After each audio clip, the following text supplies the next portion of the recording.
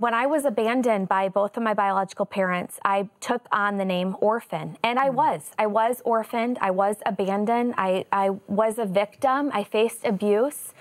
And so there's a real element of those things happened to me, but those were not God's names for me. That was not how God named me. And as I studied the Bible, I realized so many of God's people were mistreated.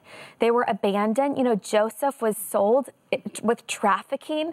Moses was abandoned. Esther was an orphan. Hagar was mistreated.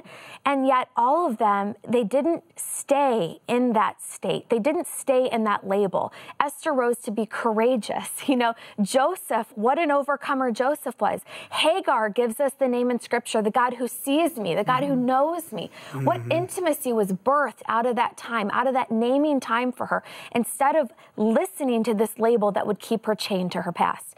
I think that God names us prophetically for the call that he has on our life to reflect his name. You know, God said to Abraham, I'm going to make you a father of nations.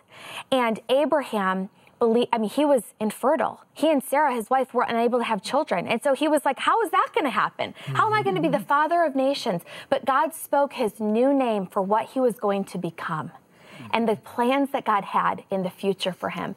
And so we've got to stop renaming ourselves prematurely and listening to these labels that limit us. And we've got to ask God, please rename me. What is the name that you have for me?